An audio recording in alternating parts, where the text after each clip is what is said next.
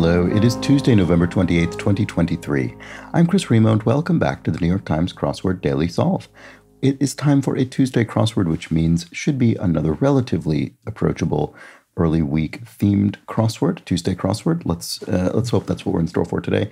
And this hopefully approachable edition of the Daily Solve has been brought to us by Camtron, Henrik Koskinen, David Innes, and, as always, of course, the indomitable Schulmester and the incredible Horan family. So thank you so much to the five of them. They are benefactors of the Daily Solve Patreon campaign, and they are helping to keep this whole series going and to keep this channel alive. So thank you to them. Thank you to everybody who's a patron of the Patreon campaign. They are, like I say, sustaining this whole enterprise. So thank you to them. Thanks to you if you're a part of it. And if you'd like to be, you can head over to patreon.com/dailysolve or click the link in the description field underneath the video where you can find all of the bonus videos available to patrons, such as the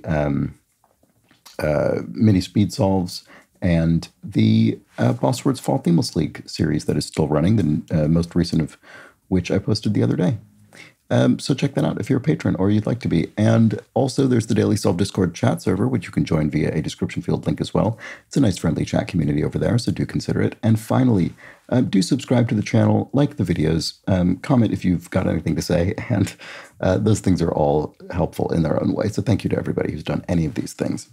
All right, let's get on to the crossword. This is, as I say, a Tuesday puzzle by Gia Bosco, who's constructed a small handful of puzzles for the New York Times, and it was edited, as always, by Will Shortz. We'll have a theme today. Let's find out what it is. Let's start solving. Make millions, say.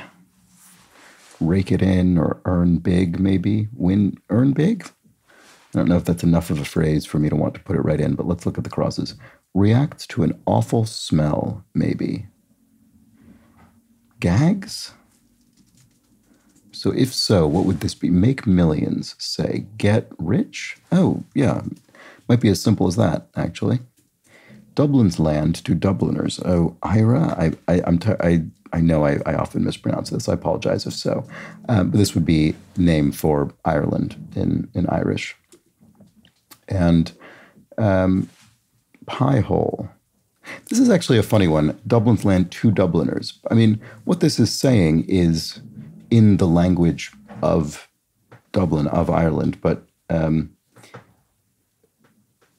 realistically, I suppose English would be considerably more spoken in Ireland than Irish. It's a funny, that doesn't really matter at all. The clue is perfectly clear, but it's just an interesting consideration around a kind of standard construction of New York Times crossword cluing when it comes to language. Anyway, pie hole, your trap, your mouth, your gob. Matthew Blank of the Americans. Matthew Rees. I think it's a Welsh name. That is a great show. That is really one of my absolute favorite scripted series. Eye on the periodic table. Iodine, I think. College catalog assortment. Classes, I presume. And watch it. Hey, you could say. Watch out. Hey. So here we have an opening in a pet carrier. Could be an air hole. A colorful rhyme for gloomy weather. A gray day. I suppose. Yeah, here's another sort of technical bit. I suppose, yeah. Colorful just implies, I suppose, in this case, having to do with color, which gray is. But of course, if you say colorful, you think of something being bright and multicolored, which gray isn't particularly. But there we go. It is technically accurate. Here we have harmful reaction to an infection is sepsis. There we go. And a surveillance organization is probably the National Security Agency. Or administration? I can never remember. Anyway, be that as it may. Anyway, maybe? It's if you sort of are returning a conversation to its primary thread, you could say, anyway, be that as it may. It could be the answer. I'm not 100% certain. Color, oh, right, here's our theme. Ah, okay. The colorful bit makes more sense now that I see that it's thematic. Colorful rhyme for a filming background. Okay, so green screen. So the idea here is just that obviously we'll have a different color beginning, well, presumably beginning each of these phrases. Maybe they won't all begin them. Birds in a gaggle of geese, they say. You hear that sometimes. Multivitamin stat for short. I don't know. I wonder if I'll recognize it when I see it. I might not. Copied. Aped someone, you copied them, you mimicked them. Back to a boatswain or a bosun, as I apparently it is always meant to be pronounced, even when it's not contracted. So back to a bosun would be the aft of a ship, of a boat. Okay, overly proper would be prim and proper. To go bananas is to freak out. There we go. Oh, I see. Oh, right. Multivitamin stat for short. For some reason, I completely misread this clue, and I thought it was just saying a multivitamin, the name of a multivitamin, and it was going to be an abbreviation. I don't know why I read it that way. That's not what it was at all. It was a statistic, the recommended daily allowance of particular vitamin. Mindy of the Mindy Project, Mindy Kaling, created and starred in that show. And sign seen at an SPCA center, perhaps. So this is the Society for the Prevention of Cruelty to Animals, which would be, I don't know. Don't know what that sign would say. Okay, with 46 across, anyway is wrong. Anyhow it must be. Because here we have colorful rhyme for a 1966 Donovan hit. That would be the song Mellow Yellow, which in this case is split across two clues. Oh, and I only just realized, sorry, I hadn't picked up on this at all. This is a grid symmetrical about a vertical axis, as opposed to most New York Times crossword grids, which are radially symmetrical. So they're symmetrical if you rotate them 180 degrees. In this case, it's symmetrical if you would fold the grid along a vertical line here. And I guess that must just be to fit in some of these theme clues, like green screen, mellow yellow. So is this going to be another one of these? It is. Colorful rhyme for a ginger is redhead. So ordinarily, and this isn't always the case, but more often than not, our theme answers will be disposed symmetrically. So you can see here that along that axis of symmetry, we can predict where these answers will be. If we've seen one, we can see where the other one will be symmetrically. So there probably will be one here. There is. Colorful, albeit rare, name for an item at a hardware store. Interesting. Orange, probably, with that G there. Colorful, albeit rare. The albeit rare makes me think I won't be able to just guess what this is. Orange. Yeah. And I was right. I can't guess it. So let's keep looking around. Church council is a synod. There we go. What a street magician may use to collect tips. You could collect tips in a hat. A cakewalk, if something's easy, it's a cakewalk, it's a snap. And beam me up, Scotty, Star Trek misquotation. Right, I think this is one of those things where it never actually appeared in this exact formulation throughout the run of the original Star Trek, even though obviously it became a completely ubiquitous phrase. Okay, so what is, the sign is adopt me. Right, I see. So this would be on animals' cage or enclosure or something.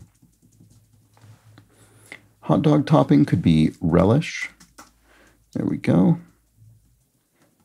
We haven't paid much attention to this bit of the grid. Let's look at it. Road goo would be tar. You could use tar in paving a road. And if you departed on a flight, you took off. Tiny country in the Pyrenees, Andorra probably. It's one of those microstates. And then what a Uno player has in Hand Upon Crying, Uno. What did I say? Uno? Well, that was a strange way to pronounce that. What an Uno player has in Hand Upon Crying, Uno. Is it one card? Is that how that works? I haven't played Uno in, I don't know, decades, I guess. Okay, quirky person could be an odd ball, an odd one. Yeah, an odd one, maybe. Helmut Kohl was the German chancellor in the 1980s and 1990s. There we go. Cookie often dipped in milk would be an Oreo, the official snack cookie of the New York Times crossword. There it is. And here we have Fran Drescher, leader of the 2023 SAG-AFTRA strike. Did see her in the news for that reason. Passing crazes are fads. And this is the SAG-AFTRA is the actors union. I'm sure that was known to most of you, but I should have specified. Anyway, Passing crazes are fads. And then here is a series of colons, the punctuation marks. So that's simply what that is. Lyra's brightest star. I'm not sure offhand. What about the crosses? The night before something would be its eve. Swell could be neato. What fireflies and happy faces do? They glow. There we go. Bit of band equipment is probably an amp. Oh, right. Vega is a star, so it must be Lyra's brightest star. I didn't specifically know that offhand, but it must be the case. So then one's domain is one's realm, and we'll finish amp with this. To outdo someone would be to top them. There we go. If a party is hoppin', it's lit. And there we go in the modern parlance. And partner of a crossed T would be a dotted I. Cross your T's and dot your I's. Or dot your I's and cross your T's. Which direction sounds more natural? I don't know. In any case, you do those two things in an order. South American grasslands would be llanos. There we go. I've probably mispronounced that, but at least I know the word.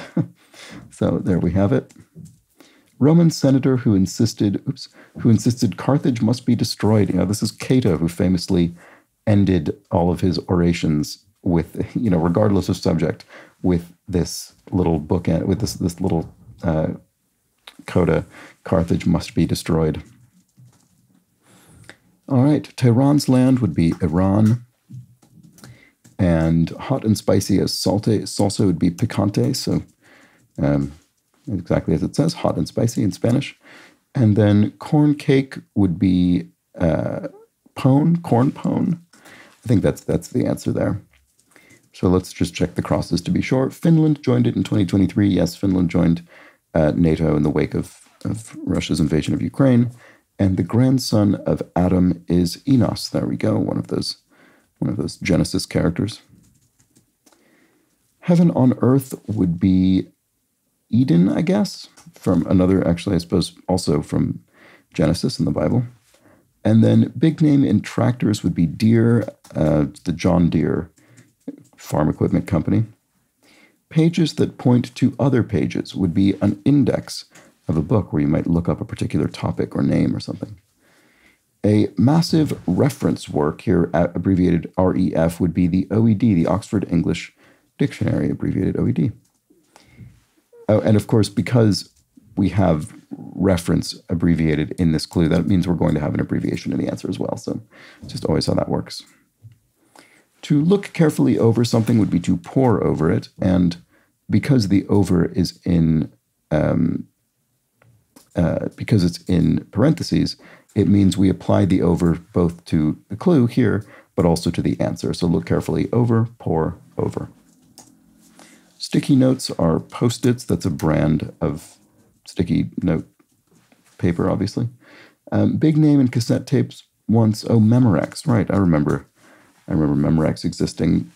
And I think they had was it Memorex who had the famous ad with the guy sitting in the chair listening to music on a Memorex branded cassette tape, and it's sort of his hair was being blown back and everything was sort of as though he were in a sort of wind tunnel or something. Maybe it was a different brand, I don't know. Anyway, soccer star Ham, Mia Hamm, is a famous enough sports person that I know who she is.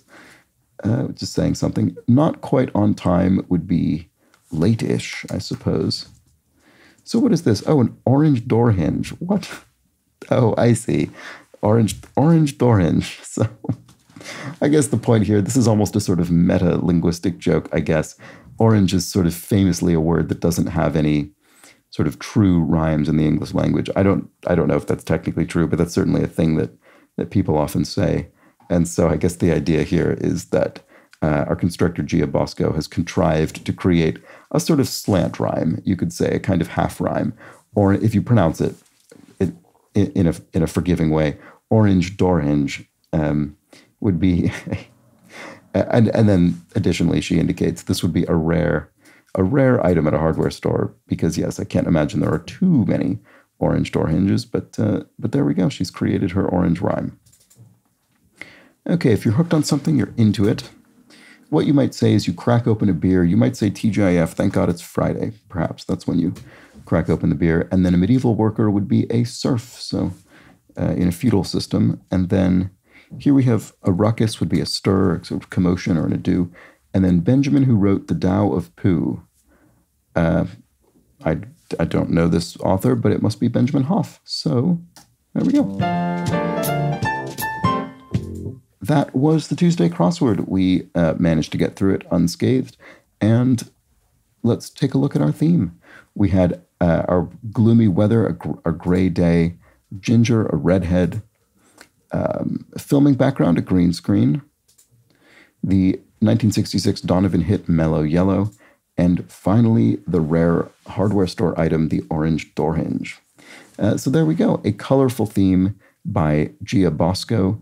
And I suppose actually this is one of these where you don't technically need to understand the theme in order to solve it, but it helps once you do, because you just sort of get what's going on, and then you don't need to think of each of these sort of from scratch. You know that they're going to start with the name of a color, so that is a bit helpful. And there we go. Otherwise, I think a fairly approachable Tuesday puzzle. Let me know if you agreed in the comments or the Daily Solve Discord chat server. Always curious to know how people fared with these. But there we go. I think we got through it in reasonably good time. And I'll be back tomorrow for the midweek Wednesday crossword, when maybe we take a little bit of a step up in difficulty. We'll just have to see. Join me tomorrow and find out. And until then, please do have an excellent remainder of your Tuesday. Take care.